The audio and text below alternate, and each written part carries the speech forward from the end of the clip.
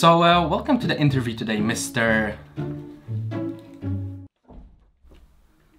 Hickingbutton. Welcome. Today we're just going to conduct a simple interview. I'm going to ask you a couple of questions and you're just going to give me your answer to those questions. So, can you please tell me, why are you applying for this job? Ah. You want to make a lot of money? Ah, okay. Yep.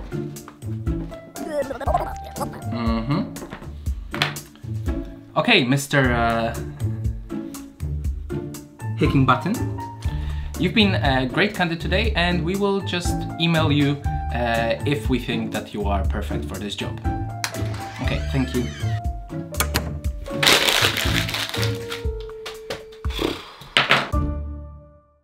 Isn't that how we feel a lot of the time as people who are being interviewed? You're trying to give your best answers to those questions and unfortunately you never end up getting the job that you wanted. Or you never even end up going past the first stage of recruitment to get that dream job of your choice.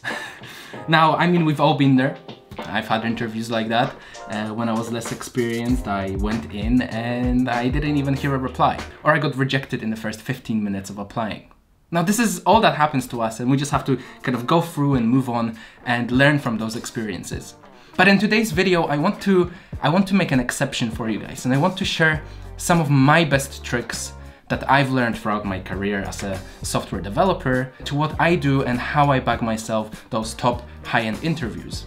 Now you might be asking yourself, why would we listen to someone like me?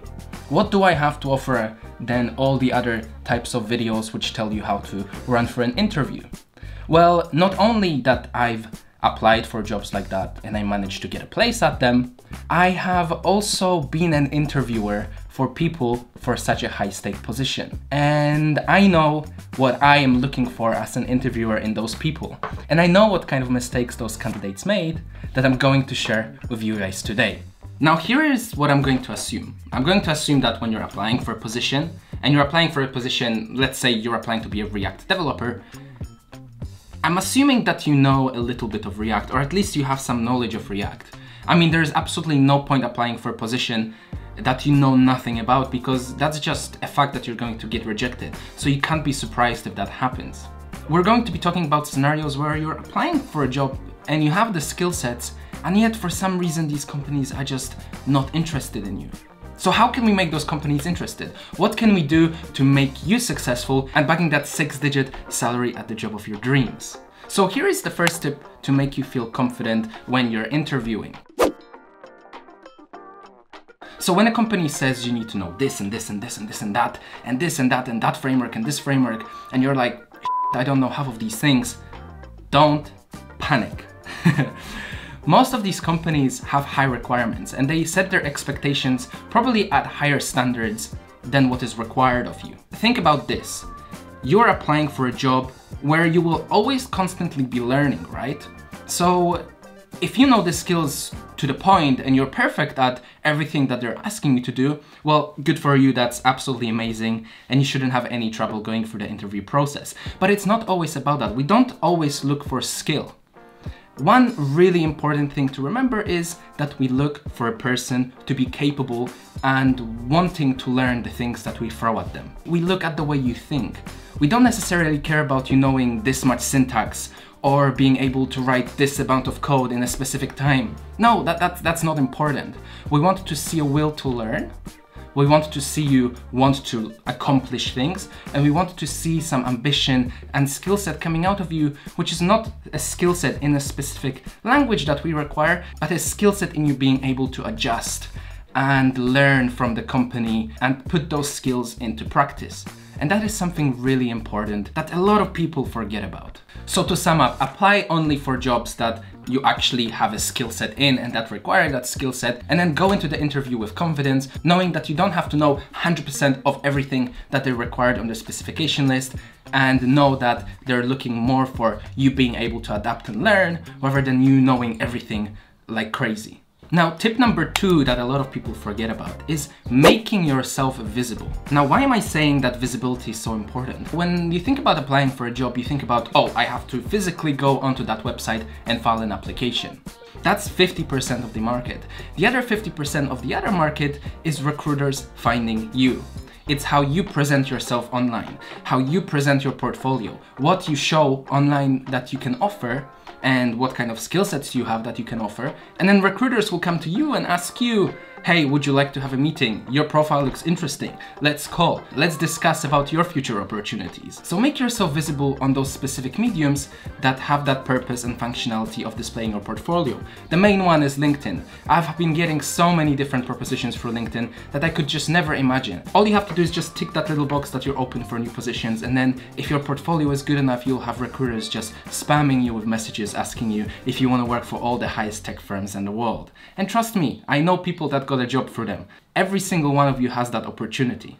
Now there's other websites like AngelList and Hired where you can create an account, create your portfolio, and then I think on some of them companies contact you and then you can very easily contact other companies. It's almost necessary for you to have those profiles to give yourself as much chance and possibility of exposure to those other companies that you want to apply for. Now on to point number 3 that I think is probably one of the most important points. And it's your CV. Now I think a lot of people have a misunderstanding about what a CV is and what it offers, and that it's just looked down on when you send it over and people don't care. It's actually very important. Especially when I was interviewing, I found the CV extremely important, and that's the only first bit of information I have about someone applying where I can say, oh, okay, this person does this and this person does that. And it gives me a lot of information about you. Is it true that people look at a CV for 30 seconds and they put it to the side? Yes, it's true. And why do they do that? Because they look at the CV and they just don't see anything that's interesting, which means that the CV hasn't been designed well. If you're giving me a page full of text, or sometimes even 2 pages, or sometimes I've even gotten CVs that had 6 pages long, full of text of their experiences, where you might think that that's amazing because you're showcasing so much, but actually I'm very busy. I don't have time to read all of this. I want a 1-page bullet pointed clear CV saying you have this skill and this skill and this skill and you have this experience and you worked here, here's the skills I know, here's what I can offer your company, this is why you should take me. Very, very important. Now, another tip on top of a CV, check it. Check your CV. So many people do not check their CV. Check it once, twice, 3 times, 100 times. If you make a spelling mistake on your CV, to me that is not good enough. That means you're not accurate. You don't look through everything closely. Now, if a CV is something that's important to you because you're sending it and you don't put that much effort into making sure that it's perfect, how are you going to be working at my company making sure that what you're doing for me is perfect? Because I want perfect work from someone that I'm hiring. I mean, you know, nobody is always perfect, but I want their best efforts. Now, a CV is something that's technically very simple. But if you're making these mistakes on your CV, it doesn't give me first good impressions about you as a person who cares. So that's why I stress, and I cannot stress enough, check your CV 2 times, 3 times, 4 times, 10 times, as many times, give it to someone else. Because sometimes you might not see these things. Make someone else check it before you submit it to those big companies. Now, if you'd like me to go for a video of how I designed my CV and how I included all the most important information on it and the structure of the CV and what's the best thing to attract the recruiter's attention, make sure you like this video and I might consider making another video about that. Now, point number 4, learn about the job. Learn about the company. Learn about the insides and outs and everything on Wikipedia about that company and how it works. Even when you're going for that first initial stage with the recruiter, which is just like a 15-minute talk to learn more about you, it's always good to be prepared. And you never know what kind of relevance the person giving you that initial interview has within the company. Now, they want to know that you've put in the effort to understand the work ethics of the company, how it functions inside, what kind of products it works on, what kind of technology it uses. All of those questions are important. It shows that you are interested in the company that you're applying for, and you suddenly become a very interesting candidate, and you become of value to that company to want to take you. So do your background research. Make sure you know everything. Whatever it takes, read articles, read opinions, and just make sure that you don't come to your interview or to your phone call not knowing what the company does at all. Now on to point number 5, and you might be wondering why I'm laughing. Well, I'm laughing because point number 5 is don't bullshit in your interview. Oh my goodness, I've had this so many times where I was interviewing someone, unfortunately, and they came to apply for a specific job role, and I was asking them questions on that job role, which clearly I know very well what I'm asking them, and I know that technology or tech stack if it's a technical interview, and they just would tell me absolute nonsense. And at that point, when you know that someone is coming in without any knowledge of what they're going to be doing, how do they become a worthy candidate to you as an interviewer? Well, they don't. And this kind of tracks back to point 1 where I said, have the basic knowledge of something that you're applying for. There's no point in just sending out CVs like crazy, thinking that you might suddenly get a response. Yes, you might put stuff on your CV and it might sound interesting, and then me as a recruiter might give you a call and be like, hey, let's discuss about your skills, and then you can't tell me anything. That's you wasting your time. I can't have you come in and not be able to answer any questions, because as soon as I ask you a basic question about the technology and you cannot give me an answer to it, the interview in my head is instantly over. So make sure to learn stuff. Now, if it comes to the point where you haven't learned stuff and the question comes up that you might not know, then here is my number 1 best freaking tip you can ever have. Never answer the question pretending that you know. The best thing to do in that scenario is say, I'm sorry, I don't know, but I think this is the answer, and give your answer. That shows me a very important skill set that not many people have. And it shows me a skill set where you are telling me, well, I don't know, but I'm willing to give it my best shot. And in the same way, that will apply onto your future work. And that will tell me, well, this person doesn't know, but they're going to learn. And they're going to become good at it, because everyone can become good at something. Everyone in that industry who has the passion to learn will become very good at something with time. And the company will give you that time to learn. If there's something new, they will give you the resources and courses and time to learn everything that you need. But just make sure to try. Make sure to have that attitude that you always want to achieve more, and show them that you want to try. And that's basically it. That's basically all the things you need to know. If you apply all those things, if you make sure that you're perfect in all those areas and you follow all these steps, then I can guarantee you that a lot of companies will be really interested in your work.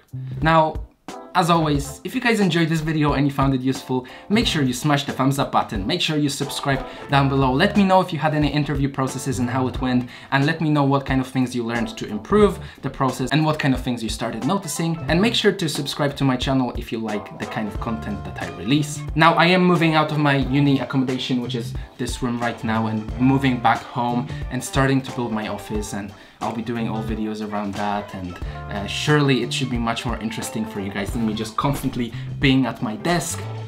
But as always, guys, thank you very much for watching, and I will see you in the next video. Bye!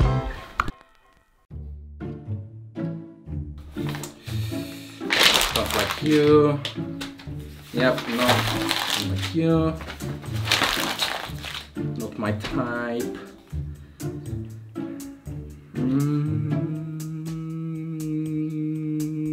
Ireland? God, no. A web developer with 28 years experience, age 16. Yeah, that might be right. Ah! Nah.